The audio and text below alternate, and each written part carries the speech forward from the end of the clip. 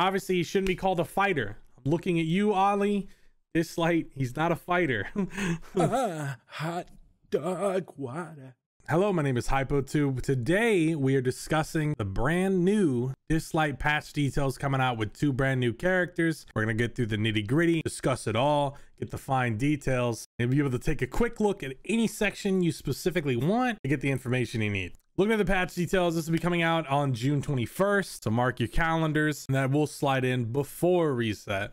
Now, probably the main reason you're all here is to see the new legendary Esper. We'll go ahead and take a look here. This is Ahmed, aka Geb, the ancient Egyptian god of the earth and the whole physical support of the physical world. Geb, along with her sister Nut, if you guys don't know, is TA, are pretty big deals among the Egyptian gods. But this is from the game, they're going to be called Ahmed. Ahmed is a support Esper who can frequently heal allies and enhance their attack. Yes, healer with attack bonus. Now, I like to do this in reverse. I like to jump to the third ability first, so we'll take a look. Ahmed's third ability, World Stage, reduces ability cooldowns for all allies and heals the allies with the lowest HP a certain number of times, each time restoring their HP equal to a portion of the caster's max HP. Cooldown will not be affected by unit abilities. We're seeing this go on characters like Unky Chai and things in efforts to kind of cut back on their constant cooldowns popping off. I'm assuming based on that language there that this is kind of a short cooldown already, and they're scared of having it be even shorter. That being said, legendary Abilamon, so we'll see.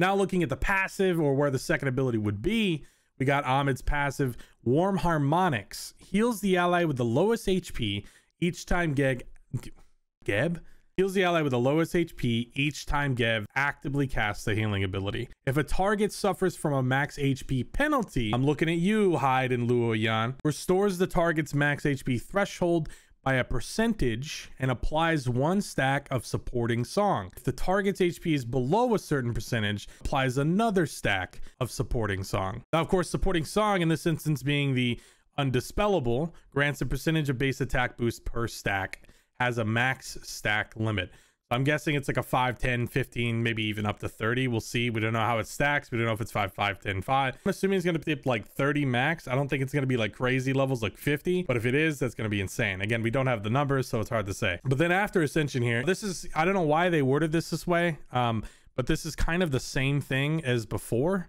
albeit a little worded differently. Like they suddenly decided to do Geb casting a healing ability actively. They decided to put that. They decided they opened up with this, but it, you know, on here they put it second. I don't know what's going on. Dislyte, I love it, the game, but they have communication issues. I think this is kind of an example. Now the only actual difference between these two really is the wording's a little more clearer for the second run, but also it clears disease debuffs, so that is pretty substantial. I don't know if the stacking percentile will be higher. If you get this character, you're probably going to max that anyways. Removing disease is kind of massive, especially for healers. Specifically, having a healing that cleanses is very powerful since like characters like Yue. This one being only diseased makes it a little more limiting, but at least, hey, you'll be able to do your job, unlike characters like Changpu, which might be locked behind some disease power. Now, Ahmed's first ability, Prelude to Life, attacks an enemy dealing damage based on the caster's attack max HP and healing an ally for a portion of the caster's max HP. I think Geb's an all right around, pretty decent character. I think he has a place where he counters something that's existingly annoying, and because of that, I think he has a purpose, strong purpose. I will say that if there is any bossing or in-game mechanics or anything in the future that deals with max HP burning or any of the nodes that have Hades or the other guy, you'll absolutely be running Ahmed in those nodes. Now, focusing on Ahmed, I think you're definitely going to be running the Abiding 30% heal set, or you're going to be running probably Ocean Waves. Maybe the Windwalker set for some weird niche scenarios where you really need those ability cooldowns fast. That being said, I think the go-to will definitely be Abiding or Ocean Waves for him. How strong it is to reduce ability cooldowns and apply attack all the time, kind of leaning towards Ocean Waves, but what comes with that is that Abiding is a lot more consistent and Ocean Waves is occasionally more useful. So it's a debate of how you want to handle them, how you want them to go, but overall I think that's kind of how you'll build them for the 4 set.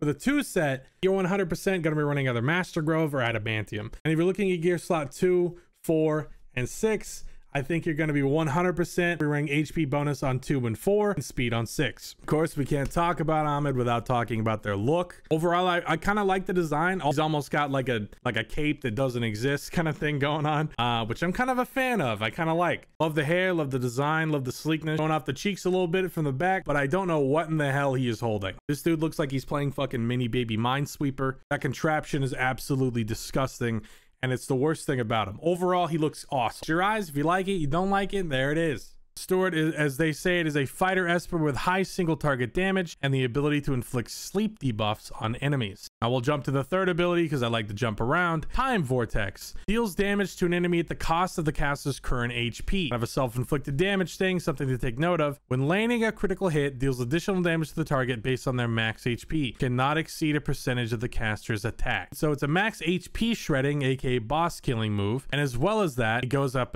based off the attack. So we're going to be building a lot of attack on him. Kind of obvious because he's a fighter, but since they listed Ollie as a fighter, maybe not so obvious anymore. This inflicts sleep on both the caster and the target. Now the caster and the target, yes, that means Dionysus sleeps himself because he's getting fucking blasted. But after ascension, not exceeding extent of the HP, blah blah blah, same thing as before, but uses soundly dreams to counterattack if the caster is woken up from sleep. Now, what is Soundly Dreams, you're wondering? Soundly Dreams is Stewart's second ability. It deals damage to an enemy. If the target's HP falls below a certain percentage after the attack, it inflicts sleep on them. Yes, you're understanding the whole point of Dionysus. He gets drunk, shwasted, beats the shit out of you, puts you to sleep and knocks you out. He's so drunk and out of it that he immediately sleeps himself. So he's just passed out, kind of standing there. And if you hit him, he hits you right back, and he might sleep you again if you're too low. And then Stewart's first ability is basic. Down your cups, deals damage to an enemy with a chance of inflicting sleep. That's right, he has CC on every single move. But I want to take note of something that's very important here with wording that I didn't touch on too much. You'll notice it says deals damage to an enemy with a chance of inflicting sleep. There is no wording about a chance of inflicting sleep. This just says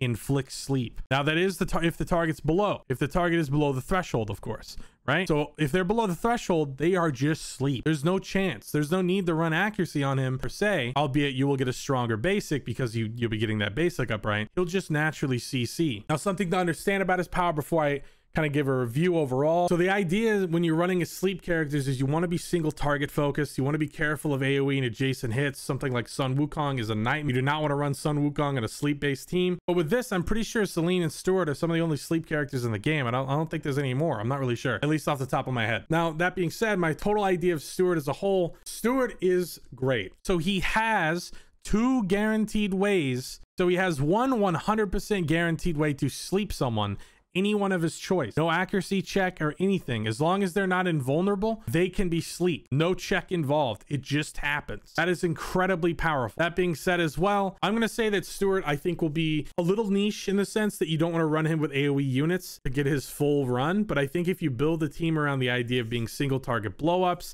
CCing together and trying to basically not wake up the baddies, I think you'll do pretty well. But we're definitely looking at War Machine, Hades, and Hammer of Thor. And that's if his numbers are there. If his numbers are not there, obviously he shouldn't be called a fighter. I'm looking at you, Ollie. Dislyte, he's not a fighter. With Stewart, you're probably going to be running a two set retaliation piece that hits back after. You're just going to be inflicting sleep nonstop on people and dealing a good amount of damage while you're at it. Not to mention the idea and synergy that if you proc his third ability when he's sleeping, he will both use his second ability on you and potentially proc the first ability to sleep you again. Depending on the order of these abilities may actually fuck you and get them out of sleep, because depending on that interaction, we'll have to see how it goes. But I still think even if that goes poorly for him, that interaction, I will still probably be running that 2-set on him. And when it comes to Dionysus stat laydown, I'm, like I said, probably running Hades or the good old attack set. You're probably going to run crit on his 2, attack bonus on his 4, and speed or attack bonus on his 6. I can totally see you going the route of getting the incandescence route to get that 100% crit and focus on a crit damage for his 2, for his gear piece 2. I totally can see you doing that if the numbers are there. Next up is Stewart, aka Dionysus. Yes, Stewart is kind of a drunkard, kind of a partier, and that's kind of the vibe that fits into their kit as well. It's a pretty fun design. His hair is absolutely bonkers. I don't know if that's a part of him or it's so poofy and big, and I love it. I love his design. He looks a little drunk here. I don't know what the hell this little doodad is he's dangling around here, because it should just be a cup. This man's getting completely wasted 24/7. Dude's a beefcake. He's looking fucking fresh. He has that look. He has that design. And I dig it. I really do. Now, that is all for the new characters. If you guys have any questions about them, let me know down below. That's probably the bulk of why you came to the patch preview, but I will say 100% the rest of this patch is absolutely worthwhile to look at. Now, for me, characters are king, so I'm going to skip down to the balance changes. If you were looking for the other updates and things a part of this event, please look at the bottom section. It should be cut out to exactly where different sections are, and you can nitpick exactly where you want to go and what you want to see. Boom, here we are on the Esper balance changes, and you're already seeing some exciting stuff. Sun Wukong's up on the block, and he's getting buffed. Very, very excited. Little spoiler alert, you also see a little bit of Hercules going on here. Yes, we're gonna get that in a moment. It's so exciting for both. So overall, I'm gonna skip the old stuff as it's not really important. The big difference between the new here, we're gonna be dealing 30% more attack with the basic attack on 2 random targets. He's gonna be dealing a lot more damage AoE, and I'm all for it. And as well as that, for his second ability, each enchantment absorbed increases the shield value by 5% of max HP and amplifies this attack by 10%. Wukong's actually is going to deal great damage with his number 2, as much as he should have. It feels terrible to get rid of those buffs, especially when you have Wukong on auto. Now he's going to hit like a truck whenever he uses those enchantments, and it's going to hurt really bad because, again, amplifies this attack by 10%. That's 10% across the board per enchantment. That is not 10% more attack. Take all the damage calculations, 10%. That is so much more powerful than 10% attack. So now, finally, I don't regret getting Sun Wukong instead of Li Ling. I think this catches Sun Wukong up. That being said, we're going to check out Hercules. Now, these are a lot of changes, and spoiler alert, he's good now. Absolutely good. He has an absolute place. But the biggest problem is his third ability, so we're going to skip to it. They decided to give us the attack up and crit rate up for 2 turns. Losing a turn on that obviously hurts a little bit, but attack up and crit rate up guaranteed before the move goes off. Sign me up. I'm already down. This is a fighter with a self attack buff. That's so huge. As well as that being a shimmer, you're getting consistent damage all the time. First does the guaranteed dispel, equal to 270% of attack, same damage, same true damage, but then reduces this ability's cooldown by 1 turn when an enemy has not been defeated. So you're going to be suffering that true damage, but you're also going to get this back a lot quicker. Absolutely awesome. 100%. This resolves the Hercules problem. Hercules is ready to go as a unit. He's going to completely destroy in PvP. He's going to be an absolute answer to any Ollie matchup you see. Be confident that Hercules is going to blow this kid out of the water. That being said, we'll touch on the new ability 1. The main thing being is that he actually gains a shield equal to 50% of this ability's damage for 2 turns. Awesome. This is amazing, because Hercules does not have much sustain. And with this addition here, Hercules is becoming an S tier unit in my head, because you can put a retaliation set on him, and now he is constantly giving himself shield and staying alive while still getting low HP, so he's going to be dealing more damage with his ability. Hercules actually fulfills his job and levels up to the level to which he's caught up with all the other Shimmer fighters, and I 100% think he has a place now. Taylor players, you absolutely should be happy. You should be celebrating, as your Taylor is 100% online. And trust me, I've been waiting there right there with you, because I've been dying to use this guy for so long. Next, we'll talk about Yuzhi. I'm usually pretty good with his names, but when we start getting into the Chinese language, that's when you kind of lose me. I'm not as good at that.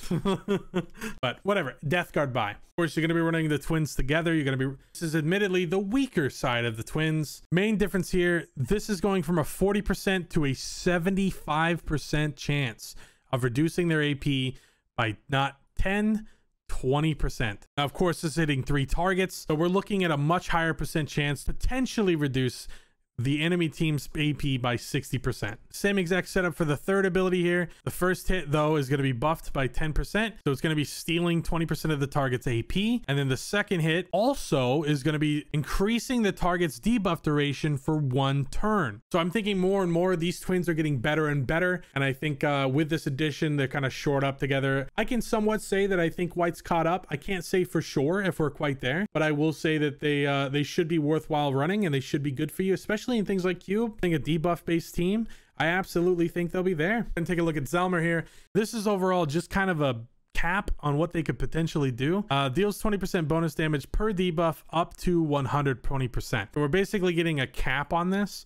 I'm assuming there was some absurd scenarios where things were getting insane, like unreasonable levels of damage. I'm assuming for the NPCs to us, not actually for us to the NPCs, but maybe there was some like crazy debuff stacking strategy with her for like killing bosses. To be honest, the implication of 250% of attack without the 120% sounds terrifying, and I'm glad they put it on it, but I still think Zelmer's absolutely garbage. That being said, if you love Zelmer, don't listen to me, play Zelmer, but just know that their potential is a little hard from this. All right, on to my boy Unky Chai here. This one's a bit of a painful one. Slight wording change here, but an additional line: cooldown will not be affected by unit abilities. They are adding the legendary that reduces ability cooldowns.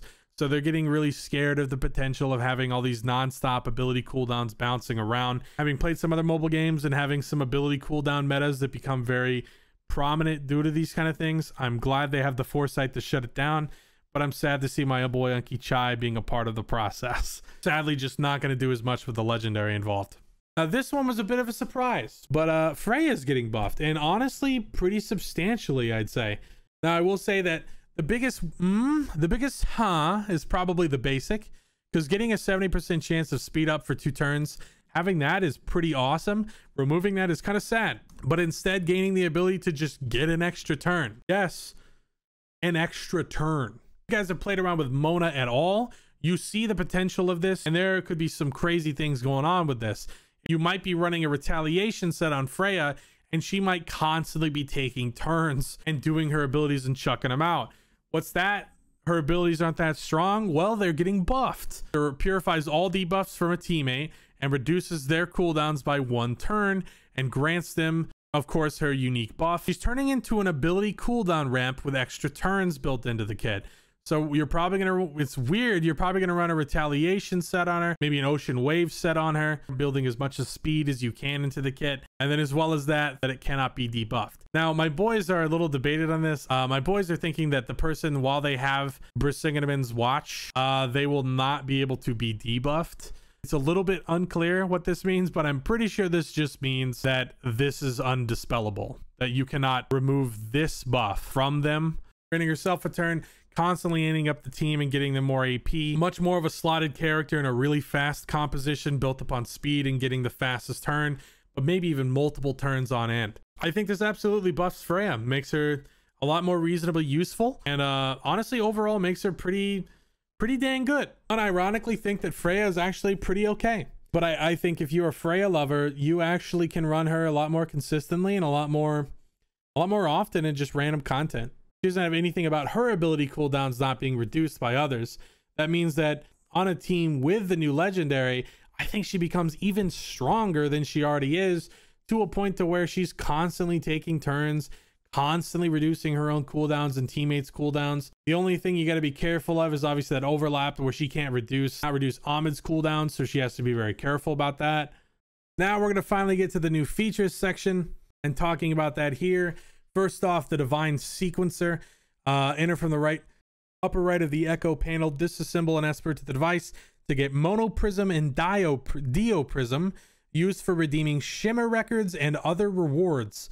Can only disassemble a level 1 Esper with base stats. Cannot disassemble an Esper that has been enhanced, leveled up, ability, resonance upgraded. So if you've been resonancing your characters, oof. But when an Esper has max resonance, you can disassemble them the next time you get the same Esper. So thank God we can actually get rid of this. So thank God I can actually get rid of my max resonance duplicates. And then cannot disassemble a base 5-star Esper obtained through Esper Fusion. aka you can't be farming this nonstop with Gabby or any fusion in the future. Are you turning duplicates into resonance to get more Starrymon, or are you turning your duplicates into divine sequencer? All in all, you know, it's a choice that all of us will have to make all the time, and you'll probably bounce between, you know, 1 to 2 weeks you'll be probably dumping them the divine sequencer, getting a record, and then the next 2 weeks you're like, okay, I got these characters, I'm gonna start building them up, and you're gonna be wanting to, you know, use duplicates on Starrymon. So just kind of a nice little balancing act. Overall, this just kind of adds free stuff to us to be able to use, and I'm all for it. I think it's dope. Now, talking about charity show, unlocks for squad level 20 plus players. Event time June 21st to July 5th.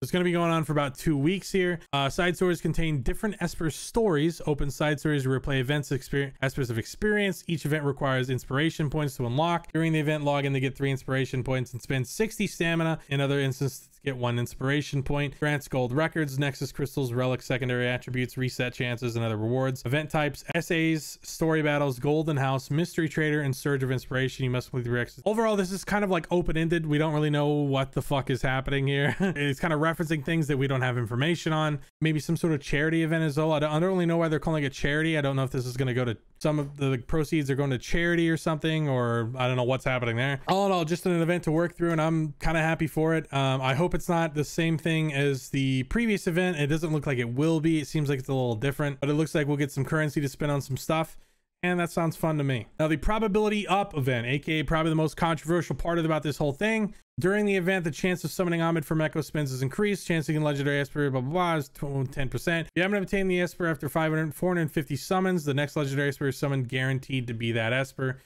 So basically, the guaranteed Ahmed pull is at 450. If I think I saw the math right, someone else did, it goes from $2,000 to $1,000. All in all, I mean, it's more reasonable, but I'm gonna be honest, I'm poor as hell, so I never really look at that. I still think guaranteeing a character at $1,000 is kind of absurd. I think it's a bit too high. But coming from a guy who maybe spends about 20 to 30 bucks in the game a month, that's at levels to which I have a hard time fathoming. Simple, our apartment doesn't have furniture. We literally we have boxes piled in the corner still. I by no means am going to be spending $1,000 to get this character. I wasn't going to spend $2,000.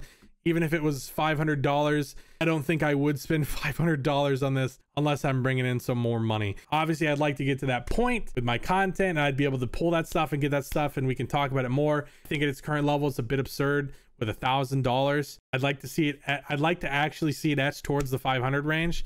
And then I think Wales will be a little bit happier. That being said, I think this is, I mean, it's better, right? We've improved. I still think there's some giving room in general there. But if I had to choose between 450 summons for the event, arguing that or arguing for the 120 guaranteed legendary to go down to 100 or even 80, I'd much rather argue that. And is the main arguing point that people should be talking about more and more. And they get the guaranteed legendary, and it's a duplicate of a legendary they already have. It's eating them alive. I know at least 2 people in particular who are also free-to-play players who literally quit the game because of this issue. We need the lower legendary.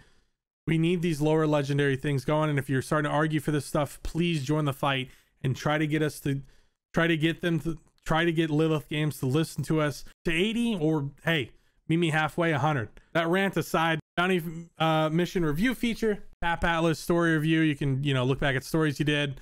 You'll get the stories unlocked, you can rewatch them, complete a side story in the bounties to replay later in Atlas. Cool, we get to watch stories if you care. Quick jump feature and Esper deployment screen. When deploying Espers, hold a Esper and tap Enhance to jump to the growth section of this Esper. Tap Enhance in the recommended formations screen to quick jump to the growth section of the first low level Esper. So the idea is that we'll be able to jump to those screens and then maybe jump back. I don't know if this implies we can jump back. I'm assuming we can, and that is nice. It's quality of life. Added a report feature in the Esper comments screen. Channel 8. This is for Channel 8, and I don't mean the actual channel. I mean people that get out of Channel 8 and sniff in other channels. Sniffers, be responsible. Sniff in your chat, not others. All right? If you want to sniff in Channel 8, sniff in there all day. I don't mind. Added side story bounty missions and diaries for Celine and Ahmed. So cool. You're going to have some side story bounty missions. Added Esper themed name cards for levels, ascensions, and resonance. Mac, Ahmed, and Stewart. So that's going to be cool. Having some new name cards. I would love to get the Stewart one. You already know. And then added new tactic exam for TA, aka Nut, Pritzker, Mimir, and Bonnie, aka the bane of my existence when it comes to rolling shimmer purples. Down to adjustments and optimizations here. They're going to be adding a club name card sharing feature. They can basically tap a club name card to request to join in. Kind of optimizing the club kind of advertising section. It's a little mediocre and weak right now. But as well as that, added a filter feature in the club member screen that sorts out players based on 7-day activeness. Very useful. At least it's been frustrating for me to try and get people in and involved in the club. Then as well as that, for Hollow weekly reports, they'll be coming out for the club screen. You'll be able to see that. So my club members will be able to easily flame me for how poorly I did in the week. Now this one's huge. Players can switch their defensive formation during the Hollow Battle offensive phase, but it will only take effects in the next battle. God, I really wish we had that the first week, but here we are. Kind of an annoying feature. I was really hoping to get that a lot earlier, but hey, and they added the quality of life. I'm happy. Added defensive leaderboard in the defensive formation section. You defense lovers, rejoice. You actually have a place to brag, a place to show off. Every week after tallying, the leader will be updated based on club ranks and players' defensive win rates. Requirements though: a player's club is ranked in the Hollow Battle's top 10%, and the players has attended at least 10 defensive battles. And then the top 10% clubs in each week's Hollow Battle will have a special icon in club info. Player name card and player avatar screen. The special icon expires when a club no longer ranks in the top 10%. AKA the elitist mentality is growing immensely. We are going to have people flexing on each other all the time now. And then as well as that, when there is an insufficient number of players for Hollow Battle, Clubmasters / Deputy Clubmasters can send announcements in Bulletin during the preparation phase and defensive phase. That's a nice little touch for Clubmasters there. Some more optimization and quality of life love here. The Esper level up optimizations. Basically, Experiment of the same quality will now stack up. Instead of having a giant pile of little dudes to level up and work through, they're compiled and a lot neater to look at. And God, dude, I'm so happy that's happening, because at the end of my Esper tab, it's a mess. Well, as that, we're looking at some story changes. Tweak the difficulty in story chapter 7 and 12 easy mode to provide a smoother experience for players. The practice stages in story now unlock after clearing stage 3 instead of stage 5. So that's nice.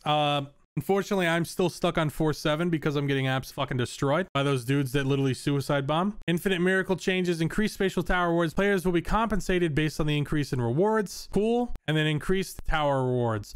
Players can get more record fragments after July 1st, 2022. If you've completed Spatial Tower, you're just going to get a bunch of free rewards. Congrats. Esper info and growth screen optimizations here. You can actually see the stat differences and actually look from those scenes instead of dipping over to the atlas. Saves you a little bit of time. Very nice little tidbit here. Players are now in a ripple dimension by tapping the banner in the world chat. God, that would have gotten me at least 2 Sahuas back in the day, and I'm sad about it. Optimize the refreshment mechanism on the Cube shop. After June 30th, items for sale in the shop will refresh every 14 days. I believe if that time works out, we're gonna have like a day or two of Cube Shop being refreshed, and it's going to refresh the next day. So try to save some currency for this. If I did my little math right, we should have some absurd levels of Cube Shop rewards for a quick little time frame. Slightly reduce the chance of getting 5-star relics from the online Union shop in the early stages. Okay, shits on early players a little bit. I mean, oof. But I did see some very early reds very on, I will say. I think I got one that was kind of useful. Optimize the Berenice stat portrait for her debut appearance in story mode. Whoopty. Optimize the relic displays. The number of base secondary attributes is now displayed in the upper left of the relic icon. Cool. Quick way to quick glance at relics now. And optimize some emoticons of the chat system. Whoop-de-doo. That being said, that is all the patch information I have to share with you today. If you enjoyed this kind of content, please let me know. I can continue doing it. We can get some more content going. If you have any ideas to optimizations of this whole kind of flow of content, let me know. I'm still kind of working it out. I'm a lot more funnier and goofier usually. We're a little more analytical for these kind of videos, so I hope you guys enjoyed it nonetheless. Like, comment, subscribe, check out my content. I play a lot of League of Legends, but I also play Dislyte. I'm down to chit chat about Dislyte anytime, even while I'm streaming. Check me out in the Discord. We hang out in Discord all the time. If you want to chit chat, talk about Dislyte or life, or just get to know some people, make some friends, have some memes. TikTok, Twitter, even check my VODs channel if you want to see full VOD. But most importantly, check me out on my Twitch, twitch.tv/hypotube. Currently, I stream Saturday to Wednesday, 8 p.m. PST. If you can't do time conversions, just go to my Twitch, hit the follow button, check the time schedule below. It's all displayed there for you real quick and easy. I even have a converter for your local time zone. It shows up for you based on your browser. And again, my name's Chad, aka Hypotube, your friendly neighborhood neckbeard, and I'll see you guys in the next video. Yeah. Falling into love hurts just as much as falling out of it, but I'll scrape my knees and scar my shins. I hope you never doubted that I'm down for you. Wanna hit the town, make it loud, be a clown for you, or maybe we could be a Romeo and Juliet, except without the age difference, and we can forget the death. Cause this is love at first sight, there's no doubt in my mind. And darling, forget about the time, cause you're mine, and I'll spend every second chilling with you. Like this, that vintage Nickelodeon innocence love. Innocence the type of if we fight, let's chill and make up. You're one in a million pay stubs, but to me you're like a lottery. There's a lot of fish in the sea, but you're a catch that's so startling. Baby, I know that there's a lot to do, it's awful too. And in your past there's a lot to chew. I'll buckle up.